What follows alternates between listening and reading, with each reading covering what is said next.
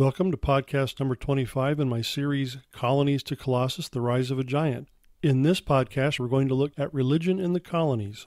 Religion can be a touchy subject, and the religious history of the colonies is long and complicated because it is part of a much bigger story that was unfolding in Europe and that involved many different people, religious doctrines, and events in politics. In order to keep this podcast moving and listenable, I will only focus on the big events and main points of the story. And while I never shy away from the facts, no matter where they lead, I will do my best to steer clear of the religious controversies that still rankle some people.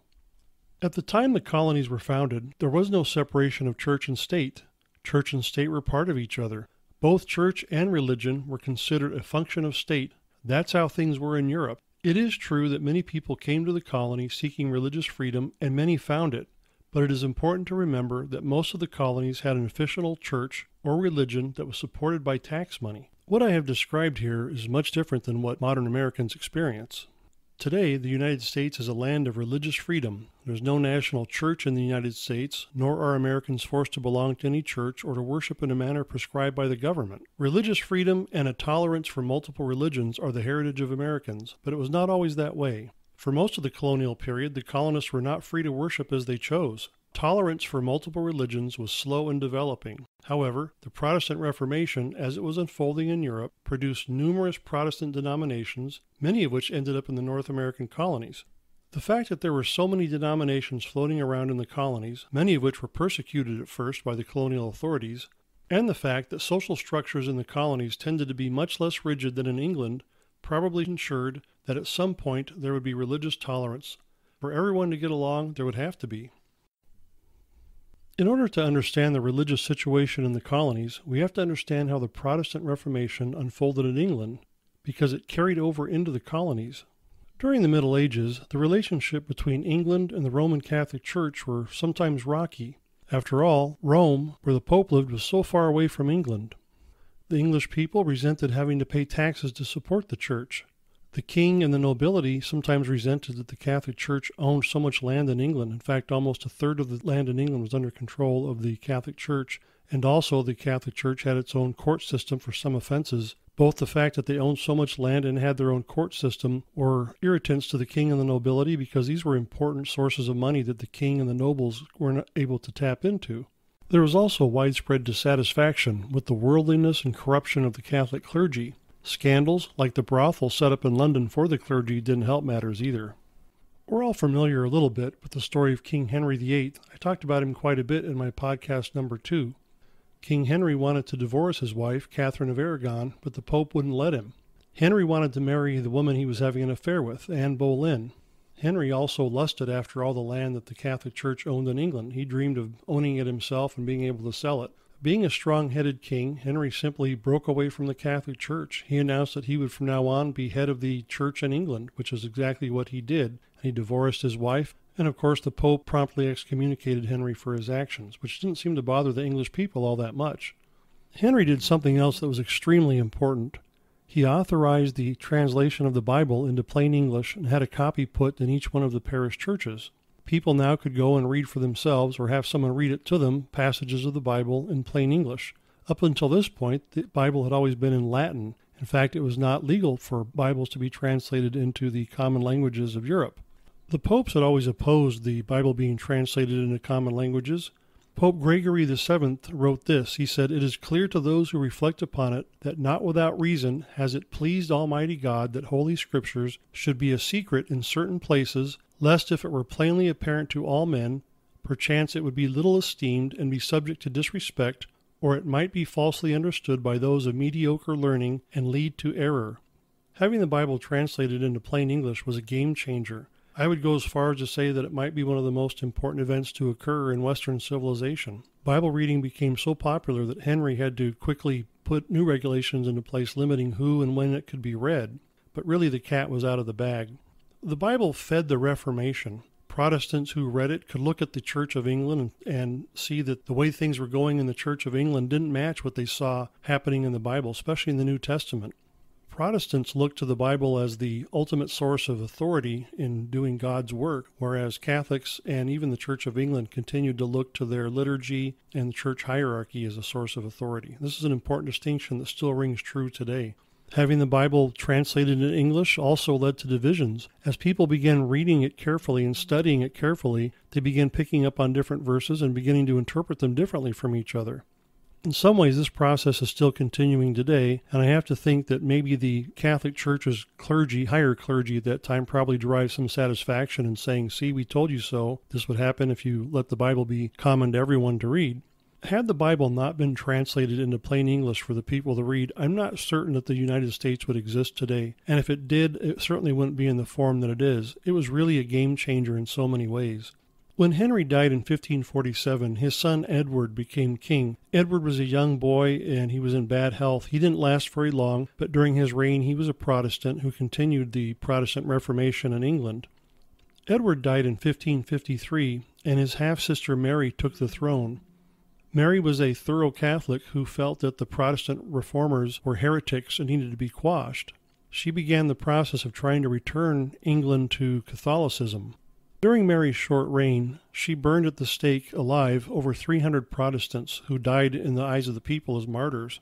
Simply reading the Bible in English was punishable by death.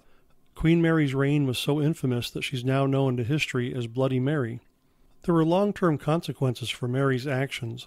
Many Protestants fled England and went to the continent at this time, where other reformers who had already been at work for some time were living, such as John Calvin and Martin Luther. Later, when Mary died, these other Protestants brought back the things they had learned on the continent to England, and it was a heavy influence for the Protestant Reformation in England later. Also, the English people began at this time to identify Catholicism and the Pope with arbitrary and oppressive government. This was a very important theme that carried over into the colonies, especially into New England. This also does a lot to explain why it was that from New Hampshire in the north all the way to Georgia, the southernmost colony, it was illegal for Catholics to vote or hold office. Colonists, who were Protestants by and large, were afraid the Catholics would gain control and then oppress them as Mary had done. There was so much animosity towards the Catholic Church and the papacy that every year in Boston they would burn popes in effigy. In 1558, Mary died and her half-sister Elizabeth became queen. Elizabeth was a thorough Protestant, but she also wanted to settle things down in the kingdom. She took kind of a moderate course. England would be Protestant, but Catholics were basically tolerated. Keep in mind at this time that it was illegal not to go to church. If you lived in England and you were an Englishman, you were required every week to attend what they called divine services at the Church of England. Failure to attend could be punished. And criticisms of the higher clergy, such as Anglican bishops or so forth, could be punished quite severely. There were extreme cases where one man had his nose slit, he had his ears cut off, and he had his cheeks branded, though I suspect that was one of the more extreme cases. The Protestant Reformation was still in full swing, but religious toleration was still a ways off. People were still reading the Bible and still comparing what they read in the Bible to what they saw in the Church of England, and in many instances they weren't liking what they saw. Many of these people decided they could work within the church by simply going to church and continuing to try and pressure for reforms, and others felt that it was their religious duty to not go to church but to just completely dissent from it. These are the people that we know of as like the pilgrims that came to Plymouth that we always associate with the Thanksgiving dinner. Many people resorted to having makeshift type church meetings in their homes where they could read the Bible, talk about it, and come up with their own interpretations and understandings of it. There was still lots of controversy about many aspects of the church. For example, infant baptism. Many dissenters pointed out that in the New Testament, children were not baptized, and what baptisms did occur were not by sprinkling. For example, Jesus himself was baptized by immersion and not by sprinkling. Another source of contention were the vestments that the priests wore. Again, people reading the Bible would look at that and say there was no biblical authorization for priests to be wearing priestly vestments. One of the biggest sources of consternation occurred over what's called the Eucharist, or the Lord's Supper that was administered at the church. The Catholic view, and it was also the view of the Church of England, was that once the priest blessed the bread and wine, those things literally turned into the flesh and blood of Christ. Protestant dissenters said that no, the bread and wine were simple representations of the flesh and blood of Christ to help the followers remember their duty to follow Christ. During this time, a broad range of people could be called Puritans. This word doesn't refer to just one group. When we think of Puritans, we think of the people coming to Plymouth and having Thanksgiving, or the first settlers of Boston. But really the word Puritan meant all of many different groups and denominations that were still in the infant stages of formation that felt that the Church of England hadn't done enough to purify itself from Catholic influence. They disliked all the mythology and superstition that they perceived that was still going on. Things like someone claiming to have a container of the Virgin Mary's milk, another one claiming to have a relic, a piece of the cross. These things were still floating around in England. Various denominations that we know of today of Protestants were beginning to form at this time. Groups that we now know of as Presbyterians, Congregationalists, Quakers, Baptists, Seekers, and a few others, some of which died out or merged with others. Presbyterians looked at the Bible, and in their mind, they completely denied that there needed to be a bishopric. They felt that each congregation should be under the control of local elders. Congregationalists went even further. They felt that each congregation should select its own preachers and that the sermons and teachings should be rooted firmly in the Bible and in expounding the Bible. The Congregationalists ended up being the Puritans and Pilgrims that we think of coming over to America, both in Plymouth and in Boston. They were Congregationalists. Sometimes we call them Puritans. I guess they were a type of Puritan, but technically they were Congregationalists. The freedom to read and try and interpret the Bible led to many interesting interpretations. There were people at that time that felt that Christ's second coming and the millennium were not far off on the horizon, and they went through Old Testament prophecies, trying to plug in modern leaders at that time into the different characters that were talked about in the prophecies. Others of them felt that Christ's church had died with the apostles and that there would need to be a restoration of what had been in the New Testament. Some of them thought that would occur after the millennium. There were big divergencies on how to interpret these things, just like there are today. At this point, I think it would be important to touch a little bit upon the lives of some of the important people during the Protestant Reformation, kept it moving forward, and also had profound influence upon the colonies and even on us today. The first person I'll mention is a man named Isaac Watts, an Englishman who lived from 1674 to 1748. Watts is credited with writing some 750 hymns. Many of them appear in modern hymn books today. If you go to church and look through your hymn book, you might see some of the songs he wrote. The more famous ones include He Died, the Great Redeemer Died, Sweet is the Work, From All That Dwell Below the Skies, Great God, Attend While Zion Sings, Our God, Our Help in Ages Past, Praise Ye the Lord, With All the Power of Heart and Tongue, Come, We That Love the Lord, and probably his most famous song is a modern Christmas carol that we still sing today called Joy to the World. Another important person that I want to say a word or two about is a man named Charles Wesley. He lived from 1707 to 1788. He wrote several important hymns that are still in our hymn books today, such as Jesus, Lover of My Soul, Rejoice the Lord is King, Ye Simple Souls Who Stray, Christ the Lord is Risen Today, Come Let Us Anew, and the important Christmas carol that we sing every year, Hark the Herald Angels Sing. Charles Wesley had an even more famous brother named John Wesley. Both John and Charles Wesley were part of a club at Oxford University that held meticulously to a schedule of scripture reading, fasting, communion, and doing good works for the poor. They were so meticulous about this that others derisively called them names, including Methodists, because of the rigorous methods they used. This name stuck, and even to this day, the Methodist denomination is well known both in England and in Europe. John Wesley was an Anglican priest, but he was also a very good preacher. Sometimes he was denied admission to preach in some of the churches, so he'd simply preach out in the fields. On one occasion, he preached to a crowd of many thousands of people, even standing upon the grave of his own father doing so because he was denied permission to enter the church and preach in there. So he preached out in the church graveyard. John Wesley was invited to come and do missionary work in the new colony of Georgia, where he attempted to do missionary work among the Indians. Apparently things didn't go very well. He ended up leaving the Indians in disillusionment. He was angry at them. He claimed that they were gluttonous, thieves, liars, and murderers. While in Georgia, John Wesley had an affair with a woman named Sophie Hopke, who he hoped to marry, but unfortunately for him, Sophie married someone else. He was apparently quite angry at her and barred her from Holy Communion when she came to church, where he was the acting priest. Sophie's new husband was so outraged at how he had defamed his wife's character that he sued him in the court, and it ended up being quite a fiasco for John Wesley. John Wesley finally left Georgia and went back to England. He wrote, "I went to America to convert the Indians, but oh, who shall convert me?" So for a time there, I think he had some difficulty and struggles with what had happened to him in Georgia. The last person I'll mention is a Frenchman named John Calvin, who lived from 1509 to 1564. Calvin had fled France and persecution there and fled to Geneva, Switzerland, where he did a lot of his work. Calvin's reading of the scripture convinced him that God, as sovereign of the universe, had predestined some people for salvation. This contrasted sharply with many of the teachings of other Protestant reformers such as Martin Luther, who felt that people were justified by grace. Calvin's influence was far-reaching. He greatly influenced the way that Protestantism unfolded in England, and it was carried directly to the American colonies. The Puritans who settled Plymouth and Massachusetts were strongly Calvinistic in their beliefs and viewpoints. We've been talking a lot about the religious things that were going on during this time, but it's very important that we talk about an equally important intellectual revolution that was occurring during the Reformation, called the Age of Reason. The Age of Reason had profound impacts upon the American founding fathers and upon colonial society in general. By the late 1600s, people were much more free to think for themselves. Many of them concluded that human reason was enough to lead people in the right way and that people could arrive at truth through honest inquiry. Many people, particularly intellectuals, began questioning all of the religions of the day and even the Bible itself, and many of these became atheists.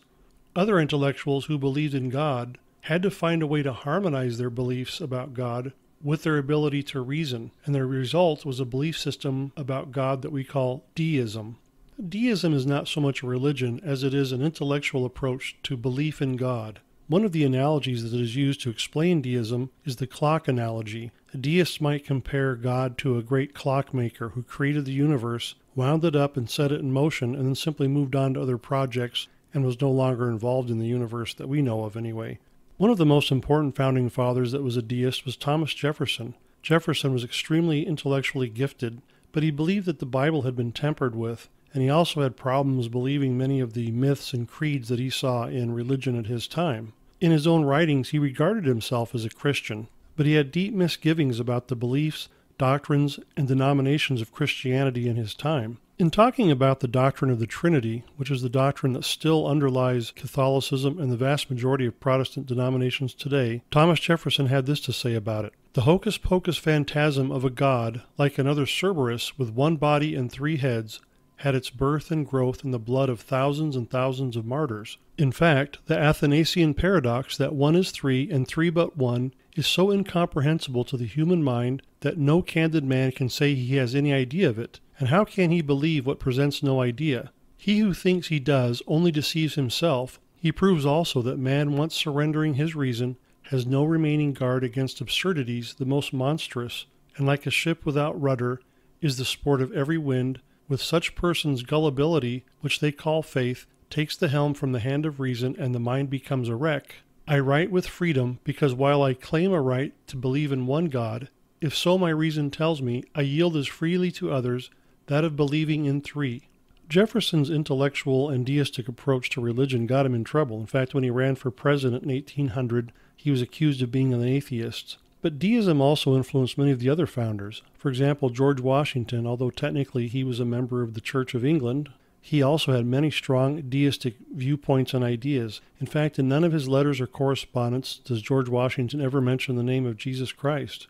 So I suppose it was possible to be a member of one religion and still have deistic views, and deism did heavily influence the founding fathers of our country. The lines in the Declaration of Independence about God and nature's God are very deistic in their viewpoints. Deism also heavily influenced John Locke, who in turn heavily influenced the founders of our nation.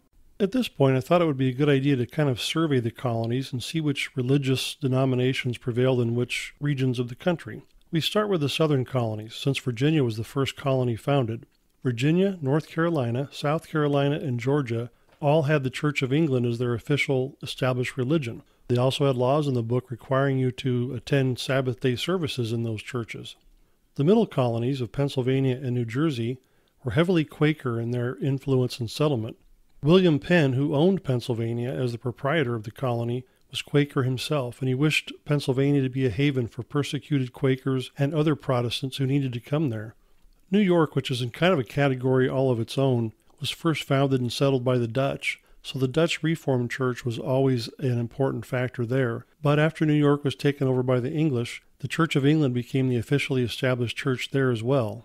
The New England colonies of Connecticut, Massachusetts, Plymouth, and New Hampshire were all Congregationalist, or Puritan as we would say. Rhode Island was kind of unique among the New England colonies. So many dissenters from the surrounding colonies went there that Rhode Island had to have tolerance for religious diversity. This frustrated the neighboring New England colonies. They had very harsh things to say about Rhode Island and her willingness to accept dissenting viewpoints. But in a way, Rhode Island kind of foreshadowed what would happen throughout the rest of the country someday. In order to get along, they had to tolerate each other's opinions. Maryland was the only colony founded by Catholics. The Baltimores, who were Catholics, wanted to set up a haven for persecuted Catholics in the New World, but Maryland was soon flooded by Protestant colonists from England, and before long, the Catholics there were a small minority. In order to get along, Lord Baltimore had to practice religious tolerance as well. This is only a general sketch. I think in just about every colony you would find people of many different faiths, but I've only described here what religious persuasions dominated in each. Throughout the colonies you found a heavy sprinkling of Presbyterians, Lutherans, and other Protestant denominations. In earlier podcasts I've mentioned how little the mother country attempted to regulate affairs in the colonies. Each colony was very much its own independent little country. This was especially true when it came to religion. It is true that the Bishop of London was officially appointed to oversee the spiritual affairs of the colonies, but really nothing happened from that, and there was really no authority to do much either. The colonies did not have an Anglican bishop here. In England, an Anglican bishop was an imposing figure. They had important social and political powers, not just religious ones as well. There's always been a discussion about what would have happened had the king attempted to establish an Anglican bishopric in the colonies. Anglicans tended to be more loyal to the king, and maybe the War of Independence might not have happened had that been the case, but it's hard to determine that.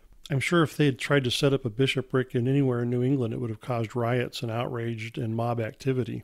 It's very ironic that the Church of England, which was the official church in England, had very little say over what happened in the colonies, and sometimes her clergy and members were even persecuted in the colonies that practiced Congregationalism, such as in New England.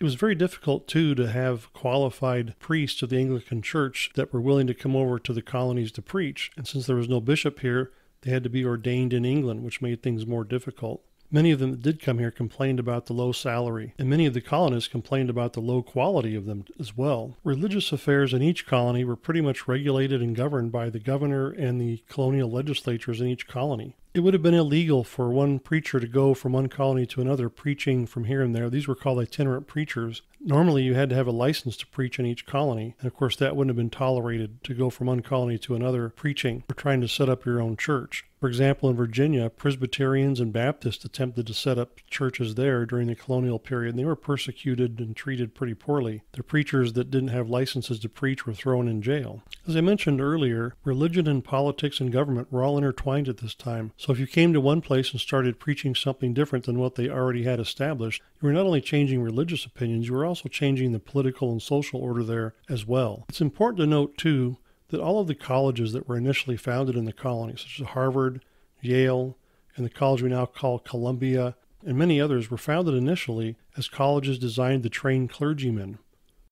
Between 1700 and 1775, about 85,000 people from southwestern Germany, neighboring Switzerland, and France came to the colonies. Many came for religious freedom, but not all. The English government had a policy of welcoming Protestants from Germany, and the colonial governments themselves welcomed having these people settle into the back country where they could act as a buffer between the settlements on the coast and the Indians of the interior. The vast majority of these Germans settled in Pennsylvania, but still a few others did settle and move farther south into the back country of the Carolinas, where they founded colonies and settlements such as Wachovia. Sadly, a high proportion of the Germans that came over weren't able to pay their debts, and many of them were sold into servitude till they could pay their debts off. A few of these Germans were followers of a man named Menno Simons. Today we know them as Mennonites. Also scattered throughout the colonies were a few Jews here and there. These were never very large in number, but by about the time of the Revolution they probably numbered close to 3,000 people. Life for Jews in medieval Europe had not been easy. In England, they were considered infidels, so they were kind of at the mercy of the king. They weren't given any civil protections of any kind. So the kings of England were free to extort from them or to leave them alone as they chose. One story about King John: he was attempting to extort a loan from a wealthy Jewish man, and the king declared that for every day this Jewish man delayed giving him the loan, he would lose a tooth. That just gives you an idea of kind of how they were treated. So life was very uncertain for them, and unfortunately many of the laws and concepts that were in England carried forward into the colonies. As a general statement, I think it's probably true that sometime after 1700 or so, or thereabouts, the Jews began to have a little easier time. I think they were fairly well tolerated, although it would be some time before they would get their civil rights, and it was kind of on a colony, later state-by-state basis. From the late 1720s to about the 1740s, both England and the colonies were the scene of a vigorous religious revival known as the Great Awakening. This revival was in part a backlash against the secularism that was such a part of the Age of Reason. It was also a response to the deadness and the boringness of the sermons and the dry, stale, moralistic teachings that were going on in so many of the religious denominations at that time. The Great Awakening featured fiery, zealous preachers who traveled from town to town, preaching with passionate voices and calling for repentance in a fiery style. The Great Awakening swept the colonies like a storm, and it foreshadowed the religious revivals that were such a part of the 1800s American religious life. The most famous of these fiery new preachers was a man named George Whitefield, who was an Anglican priest. Whitefield was born in 1714. During the 34 years of his preaching, he preached an estimated 18,000 sermons, and he said, "May I die preaching." He truly belonged behind a pulpit. As early as age 24, George Whitefield was preaching to crowds as large as 80,000 people in England. Whitefield made 7 trips to the colonies, where he preached in every single colony. When Whitefield preached in Philadelphia, Ben Franklin published his sermons and preachings. Franklin wrote, "I computed that he might well be heard by more than 30,000. This reconciled me to the newspaper accounts of his having preached to 25,000 people in the fields." Whitefield preached in a fiery, passionate style, which may have been a preview to the kinds of fiery, passionate sermons we hear from evangelicals in modern times as well. One witness who attended one of his sermons wrote, "I could hardly bear such unreserved use of tears, and the scope he gave to his feelings, for sometimes he exceedingly wept, stamped loudly and passionately, and was frequently so overcome that for a few seconds you would suspect he never could recover, and when he did, nature required some little time to compose herself. I hardly ever knew him to go through a sermon without weeping more or less, and I truly believe his tears were of sincerity." Although Whitefield was an Anglican priest, he cared little for denominational differences. What people believed was more important to him. He was often very critical of his fellow priests, accusing them of not being converted themselves and therefore unfit to preach, and of course this garnered him some opposition. One of the reasons that he had to begin preaching outdoors was because he was barred from entering some of the churches where the local priests were angry at him. On other occasions he was preaching, people would throw rotten eggs, dirt, rocks, and even pieces of dead cats at him. On one occasion, a band of trumpets and drums was hired to try and drown him out while he preached. If these weren't bad enough, on other occasions he was even physically beaten up, and there were even assassination attempts on his life. The Great Awakening was probably one of the most important developments in American colonial history. It also demonstrated that some of the earlier rigidness that went on in the colonies was now starting to break down. In the 1600s, such a Great Awakening never could have occurred in the colonies. No minister would have been allowed to travel from colony to colony preaching here and there as itinerant preachers. I think by the middle, if not a little earlier, of the 1700s, English society, including the colonies, was getting used to the idea of being tolerant. There were so many denominations that it was impossible now for any one group to rigidly dominate the political powers, and they simply got used to tolerating each other.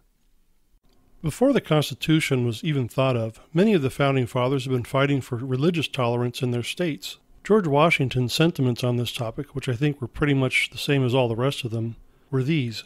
He wrote, "Of all the animosities which have existed among mankind, those which are caused by a difference of sentiments in religion appear to me to be the most inveterate and distressing, and ought most to be deprecated. I was in hopes that the enlightened and liberal policy which has marked the present age would at least have reconciled Christians of every denomination so far that we should never again see their religious disputes carried to such a pitch as to endanger the peace of society." The Constitution has a clause in it that says, "No religious test shall ever be required as a qualification to any office or public trust under the United States." Not everyone is happy about this, though. Some of the people, especially in the New England states, thought that groups that were hostile to Christian religions might someday gain power and start persecuting the other religions. After the Constitution was ratified and George Washington was elected our first president, he received an interesting number of letters from different groups around the country who had been persecuted. The letters and his responses to them are very interesting.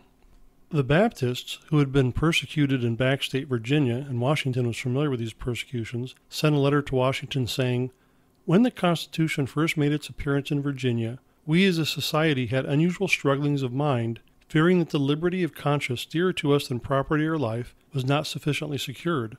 Perhaps our jealousies were heightened on account of the usage that we received under the royal government when mobs, bonds, fines, and prisons were our frequent attendants. But amidst all the inquietudes of our mind, our consolation arose from this consideration: the plan must be good, for it bears the signature of a tried, trusty friend, and if religious liberty is rather insecure, the administration will certainly prevent all oppression, for a Washington will preside. Washington responded in a letter to the Baptist, writing, "If I could have entertained the slightest apprehension that the Constitution might possibly endanger the religious rights of any ecclesiastical society, certainly I would never have placed my signature to it." The Quakers also sent Washington a congratulatory letter. They had suffered during the Revolution because many suspected the Quakers of being Tory sympathizers because they wouldn't take up arms against the British. In his response, Washington wrote back to the Quakers saying, "Government being, among other purposes, instituted to protect the persons and consciences of men from oppression, it is certainly the duty of rulers not only to abstain from it themselves, but according to their stations to prevent it in others. Your principles and conduct are well known to me, and it is doing the people called Quakers no more than justice to say that except their declining to share with others the burden of the common defense, there is no denomination among us who are more exemplary and useful citizens." The Presbyterians in Massachusetts also sent Washington a letter. They had no objection to the clause in the Constitution prohibiting religious tests. However, they wrote, "We should not have been alone in rejoicing to have seen some explicit acknowledgment of the only true God in Jesus Christ, whom he hath sent inserted somewhere in the Magna Carta of our country." Washington, who probably wasn't too thrilled about the idea of inserting religious themes in the Constitution, responded to the Presbyterians in a letter saying, "To the guidance of the ministers of the gospel, this important object is, perhaps more properly committed. It will be your care to instruct the ignorant and to reclaim the devious, and in the progress of morality and science, to which our government will give every furtherance, we may confidently expect the advantage of true religion and the completion of our happiness." One of the more interesting letters sent to the new president came from a congregation of Jews. They wrote to him, "Deprived as we have been hitherto of the invaluable rights of free citizens, we now behold a government which to bigotry gives no sanction, to persecution no assistance, but generously affording to all liberty of conscience and immunities of citizenship, deeming every one of whatever nation, tongue, or language equal parts of the great governmental machine, for all the blessings of civil and religious liberty which we enjoy under an equal and benign administration, we desire to send up our thanks to the Ancient of Days." In his response, Washington wrote, "The citizens of the United States of America have a right to applaud themselves for having given to mankind examples of an enlarged and liberal policy worthy of imitation. All possess alike liberty of conscience and immunities of citizenship. It is now no more that toleration is spoken of, as if it was by some the indulgence of one class of people, that another enjoyed the exercise of their inherent natural rights. For happily the government of the United States, which gives to bigotry no sanction, to persecution no assistance, requires only that they who live under its protection should demean themselves as good citizens in giving it on all occasions their effectual support." For further reading on this topic, I recommend the following books and articles: Church History in Plain Language by Bruce L. Shelley. Radical Puritans in England, 1550 to 1660 by R.J. Atchison. The English Reformation, 1530 to 1570 by W.J. Shields. Heretics and Believers, A History of the English Reformation by Peter Marshall. How We Got the Bible by Lynette Hadley Reed. The Religious History of America by Edwin Gausted and Lee Schmidt. The Evangelistic Zeal of George Whitefield by Stephen J. Lawson. Hopeful Journeys, German Immigration, Settlement, and Political Culture in Colonial America, 1717 to 1775 by Aaron Spencer Fogelman. The Life and Selected Writings of Thomas Jefferson, edited by Ariana Koch and William Pedden. The Church of England as the Established Church in 17th Century Virginia by William H. Seller, published in the Journal of Southern History, Volume 15, Number 4, November 1949. Religion and Authority, Problems of the Anglican Establishment in Virginia in the Era of the Great Awakening and the Parsons Cause, by Rise Isaac, published in the William and Mary Quarterly, Volume 30, Number 1, January 1973. The Church of England and Religious Liberty at Pre-Revolutionary Yale, by Lewis Leonard Tucker, published in the William and Mary Quarterly, Volume 17, Number 3, July 1960. Religious Conditions Among German-Speaking Settlers in South Carolina, 1732 to 1774, by Gilbert P. Voigt, published in the South Carolina Historical Magazine, Volume 56, Number 2, April 1955. Church and State in the Early Years of the Massachusetts Bay Colony, by Aaron B. Seidman, published in the New England Quarterly, Volume 18, Number 2, June 1945. George Washington and Religious Liberty, by Paul F. Bowler, published in the William and Mary Quarterly, Volume 17, Number 4, October 1960. George Whitefield, Dissenter Priest of the Great Awakening, 1739 to 1741, by William Howland Kenny III, published in the William and Mary Quarterly, Volume 26, Number 1, January 1969. And Civil Status of the Jews in Colonial New York, by Max J. Kohler, published by Johns Hopkins University in the Publications of the American Jewish Historical Society, Number 6, 1897.